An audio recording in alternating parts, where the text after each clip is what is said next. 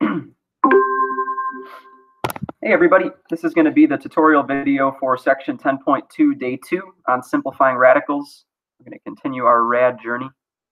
I know it is a cool journey. Alright, so I'm going to present my screen. You should see my 10.2 day 2 handout, which you have in front of you. Get the TI up just so we have that going.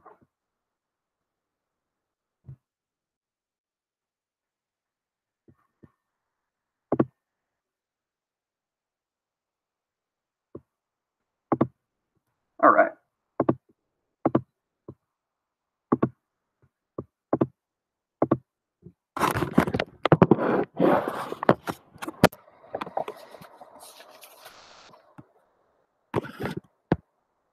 Okay, so today's goal, we're going to continue simplifying radical expressions.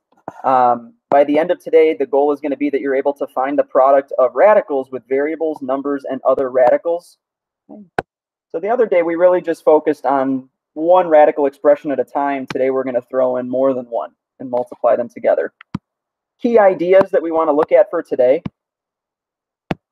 would be the idea that if you just take a regular number and multiply it by a regular number, you're still just going to get a regular number. And by that, what I'm saying is like numbers out front of the radical that are not underneath. Same would work for division. If you divide two regular numbers, you still get a regular number. And then anything under the radical symbol can also follow the exact same rule. If you have one number under a radical and another number under a radical, if you multiply those two radicals together, you can just multiply the numbers under the rads. Okay. So by that, what I mean is something like, square root of 2 times square root of 3. Well, that's just the square root of 6. Okay. And the same would work for division. We're not going to do a lot with division today, but that is coming soon. So radical divided by a radical, you can just divide the numbers under the radical.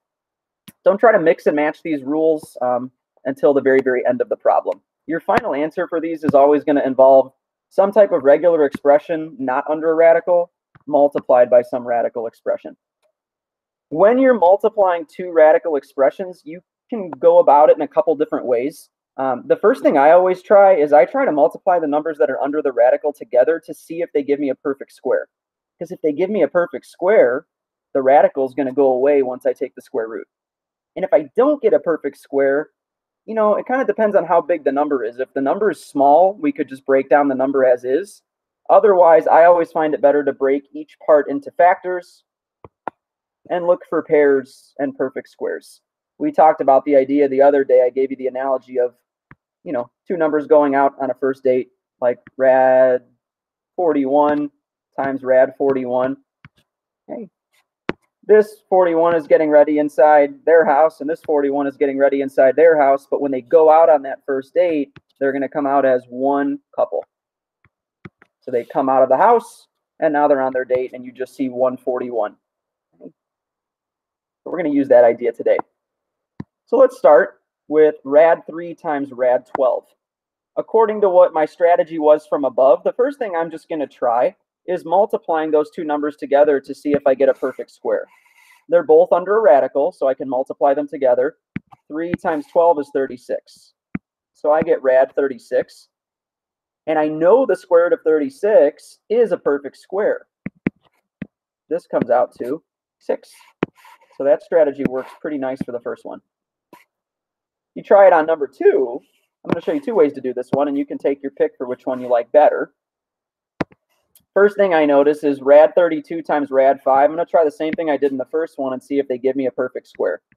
So I'm going to call this route number 1. 32 times 5 is 160. So this would be the square root of 160. If you type that into your calculator, though, the square root of 160, oops, not what I wanted.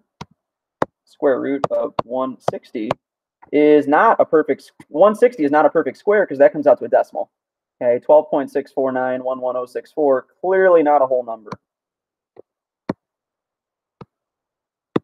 So I could keep it going. 160 is not terribly large, and I could think of a nice perfect square that fits into 160, 16. So I could do rad 16 times rad 10. So this would be 4 for rad 16, and rad 10 We saw this one in the day one notes. This is rad 2 times rad 5, but that doesn't help me because square root of 2 doesn't break down anymore, and square root of 5 does not break down anymore into perfect squares. So I just scratch that, and I just leave it as 4 rad 10. Okay, so you might like that route. Some other people like the route of just pairing up the factors. So for example, square root of 32 I can break down individually. This is rad 16 times rad 2. The reason I'm using those numbers is 16 is a perfect square. And then this rad 5 can just come down. Well, square root of 16 I know is a perfect square. That's 4. Comes out of the house. By house, I mean, anytime I say house, I'm talking about the radical symbol. And then rad 2 does not break down anymore. Rad 5 does not break down anymore. So I'm just going to push these two together, 2 times 5, and put them under one radical symbol.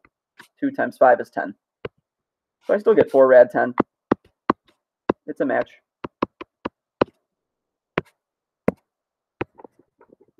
Okay. Number 3, there's a lot of different rads going on. You could try to multiply them all together, but if you notice in this one, I can automatically pair up a couple of these. Rad 2 and rad 2, 2 copies of the same rad. That's just going to make 1, 2. Rad 3 times rad 3, well, think about it. 3 times 3 is 9. The square root of 9 is still 3. So this is just using the rule that if you have 2 copies of the same rad, it comes out of the house just with the number you see underneath. And then the square root of 16 I know is 4. So I'm just multiplying in this one 2 times 3 times 4, which is 6 times 4, which is 24.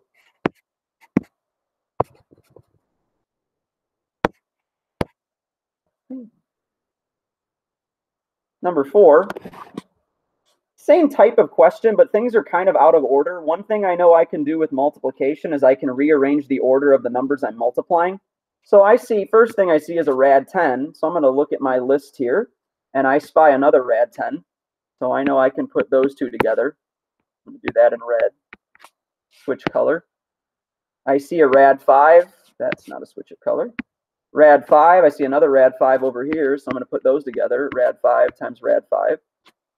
And then I see a lonely rad 7, and there's no one to pair up with the rad 7. Okay, so using my rules, rad 10 times rad 10, this is going to come out as just 10. Rad 5 times rad 5 is going to come out as just 1, 5. And there are not 2 copies of the rad 7, there's just 1. So that's going to have to stay rad 7. And this goes back up to my rule that I mentioned at the beginning. A regular number times a regular number is just a regular number. Both the 10 and the 5 are on the outside of the rad. So those are just regular numbers I can multiply together. 10 times 5 is 50. And then I have to tag on the rad 7. This would be 50 rad 7. Okay. Number 5. Get rad 32 times rad 12. First thing I'll try is to multiply 32 times 12 together, see if I get a perfect square. So 32 times 12. So 384. Entering big number territory. Maybe we're not sure. You do have that list I gave you the other day, so if you're looking at that list right now, you'll notice 384 is not on that list. And this confirms it. This number is not a nice whole number.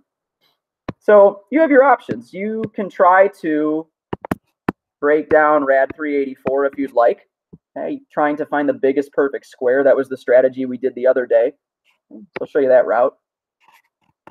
You know, maybe we'll try, what's the next lowest perfect square below 384?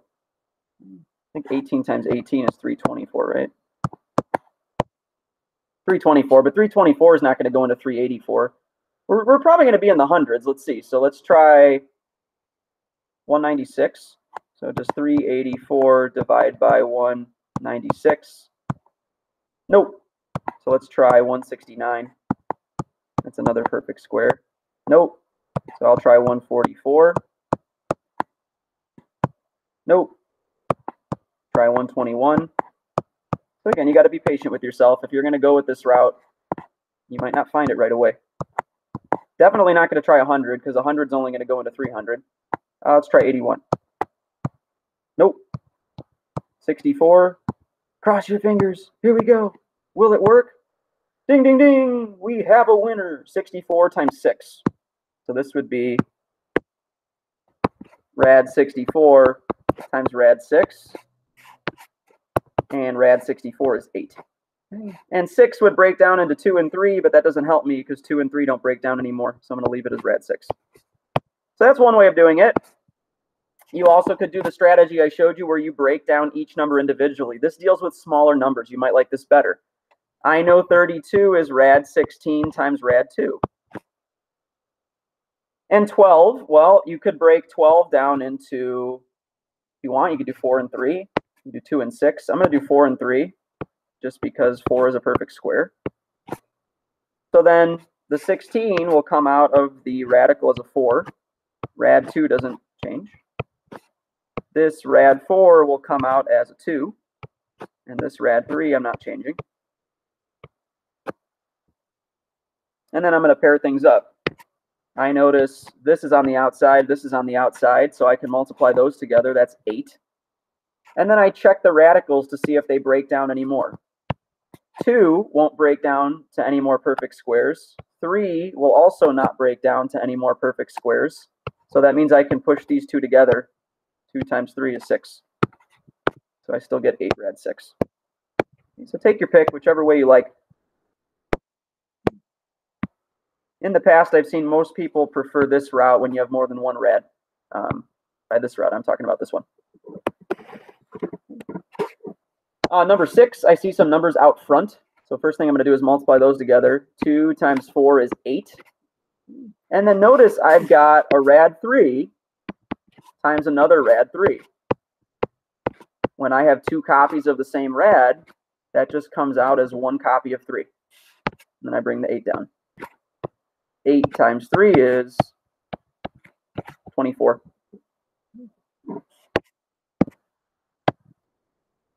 Number 7. You don't see a number out here, it's just a 1. I'm going to pair those up first. Negative 3 and 1 are both on the outside, so I can multiply those regular numbers together. Get negative 3. And then I have times the square root of 48 times the square root of 6. I'm going to check 48 times 6, see if it's a perfect square.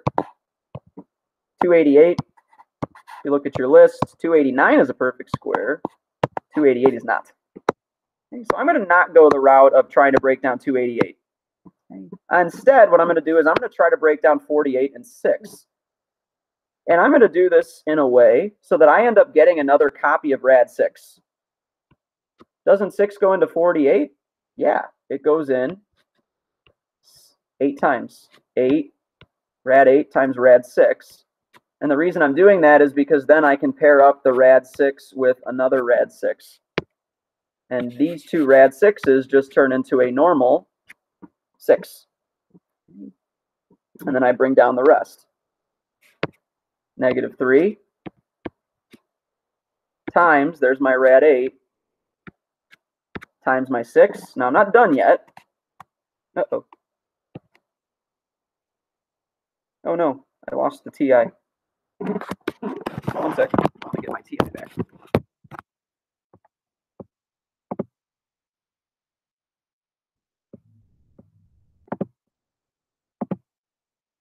Sorry, technical difficulties. 1 sec. Yeah.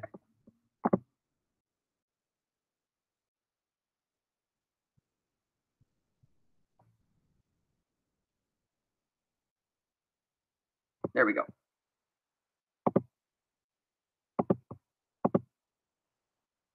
Okay, so back to that one.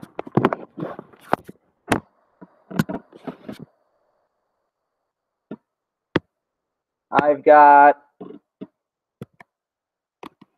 negative 3 times 6 are both on the outside, so I can make that negative 18.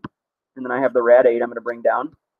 But I'm not done yet because rad 8 can actually break down to another perfect square. 4 times 2 is 8, so I can break this down into rad 4 times rad 2. Negative 18 comes down in front. And rad 4 is 2. comes out of the house. So I get negative 18 times 2, and that rad 2 has nobody to pair up with, so I leave that one alone. Regular number times regular number is regular number, negative 36. And then I bring down the rad 2.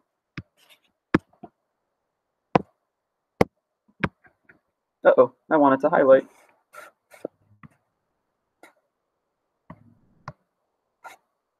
Highlight, there we go. Okay, so that'll do it for the first page. Got 2 more that I want to do with you. Look at number 8. In number 8, I see negative 2 rad 3 times 10 rad 60. First thing I'm going to do, I'm just going to take care of those numbers on the outside. This is a regular number times a regular number. Negative 2 times 10 is just negative 20. And then I'm going to check to see if 3 times 60 is a nice, clean, perfect square. That would be rad 180. But 180 is not on my list, and you can even try it on the calculator. This is not going to be a perfect square. So instead, I'm just going to leave it as rad 3 times rad 60. And I'm going to break down the rad 60. You could go with the route of finding the biggest perfect square. What I'm going to do is see if I can find a 3 that would go into 60, because then I can have 2 rad 3s that pair up together. If you try it, 60 divided by 3, it works. 20 times 3 is 60. So what I'm going to do is write this as rad 3 times rad 20, because now these 2 3s are going out on a date. Once they come out of the house, they come out as one couple. So this just turns into a 3. And this is rad 20. Regular number times regular number, regular number. So I get negative 60 rad 20. Then take a pause and ask yourself, can I break down the square root of 20 anymore? Are there any more perfect squares that go into 20? Well, look at your list. List out all the numbers up to 20 that are perfect squares. 1, 4, 9, 16. And I spy that 4 can still go into 20. So I'm going to break this down to rad 4 times rad 5. There's my negative 60. Don't forget to bring that one down. And the square root of 4 is 2. So I get negative 60 times 2 times the square root of 5. Common theme we've seen today, a regular number times a regular number is just a regular number. Negative 120. And then I've got 1 copy of rad 5, so it has to stay under the radical symbol. It can't come out. That's it.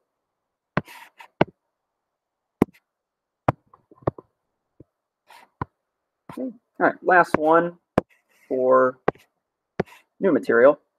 I have a couple throwback questions for you to try. Number 9, we've got some variable expressions involved. So negative 2 times the square root of 24a times 3a times the square root of 4a to the 9th.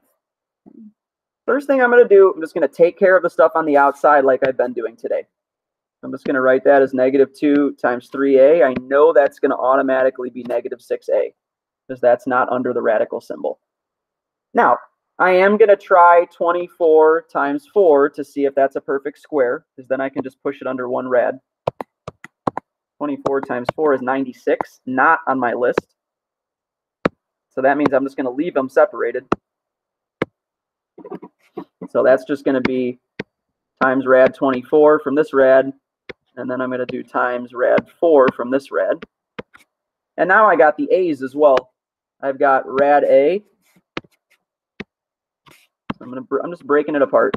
It's all multiplication. Rad a, and over here I've got rad a to the 9th.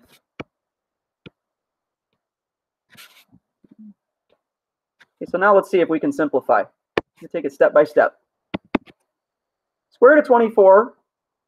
Well, one thing I notice here, square root of 4 is just 2. So that one's going to come down as a 2. Comes out of the house. And rad 24 I can break down into the biggest perfect square that would go into 24 is 4. So times rad 4 times rad 6. And then I'm going to try to push these two together and see if it helps me out. This is like a to the 1st. A to the 1st times a to the 9th. Well, that would be rad a to the 10th. So I'm going to do a little scratch work on the side. from yesterday, remember, your index here is 2. Whenever you're going to take square roots involving variable expressions, you want to make sure that this number divides by this number to give you a whole number, which in this case it does. 10 divided by 2 would give me a to the 5th once it comes out of the house. So this is just rad a to the 10th. So if we keep simplifying, negative 6a times 2 is negative 12a. Rad 4 is just 2. Rad 6, I'm not going to break down because it would just be rad 2 times rad 3, and that doesn't help me because there's no more perfect squares that go into either of those. So I'm going to leave that as rad 6. And then rad a to the 10th, 10 divides by 2 very nicely to give me a to the 5th.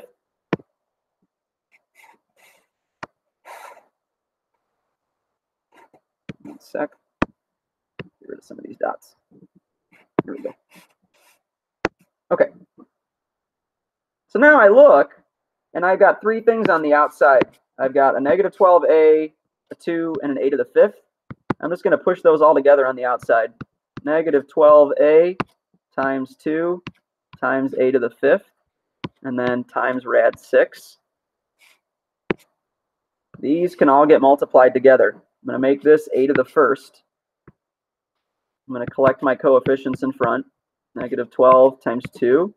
I'm going to put the a's together. I'm just rearranging the order since it's all being multiplied. Negative 12 times 2 would be negative 24. And remember your exponent rules. Both of these have a base of a. When I multiply exponential expressions that have the same base, I need to add these exponents together. So I'm going to get a to the 6th. And then that lonely rad 6 has no one to pair up with, so it just stays rad 6. So you got to make sure you're staying organized with these. Don't do these in your head. Oh, I did the same thing as last time. Make sure you're writing out your steps. And there's obviously more than one way to do these. You're going to have to try these out a little bit for yourself and see which method you like. I've shown you a couple different methods to do these at this point. All right, so at this point, what I'm going to do, I will put answers on the screen to the throwback questions in a minute. You can pause my video and try these out. Okay, number 1, number 2, and number 3. Okay. And then after that, I'm going to stop the video, and the rest of your assignment is going to be to do the second 2 pages, the extra practice, and you're going to check your answer with the key that I posted on the Google Doc. Hey, I have detailed answers worked out to those 12 questions, I believe it is. Yep, there's 12 of them. Okay, so those I'm not going to keep the video recording on for. You're going to do those after you try out the throwback questions. Okay, so you can pause the video. I'll put answers up to the throwback questions on the screen. If you want to see detailed answers worked out to those, you can check the answer key that I posted. Okay, happy mathing.